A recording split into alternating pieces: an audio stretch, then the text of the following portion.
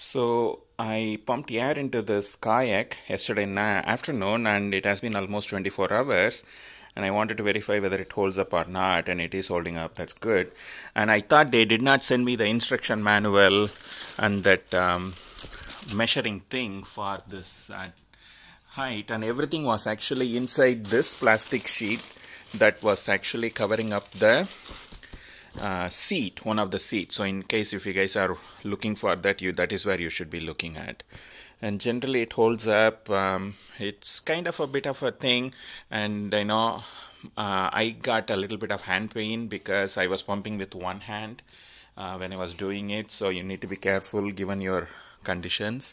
And then I realized that there is one another hole there, and I thought I could pump that, but then I realized this is simply a hole to remove any water that might be in there.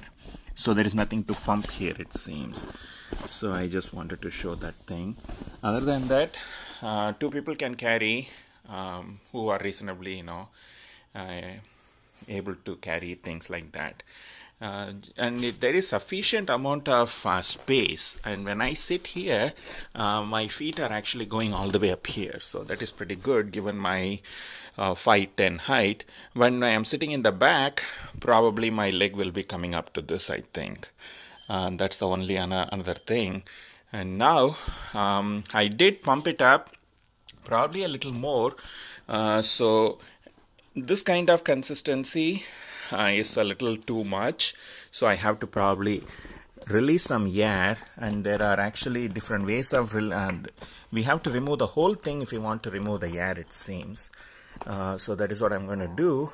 And now if you want to pump air, you open only this, and if you want to remove the air, then you open up the whole thing over here, and that way you will be able to do something. So that's what I'm going to do, and let me see how long it takes.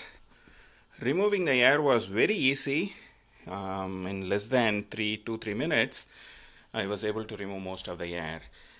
Given that this K2 kayak, it's for two people, surely it will benefit from having two people press the air from multiple sides, and I was just trying to do it myself. That's the only issue. So anyways, I am excited to go on the lake and see how it works out. Thank you guys. Bye.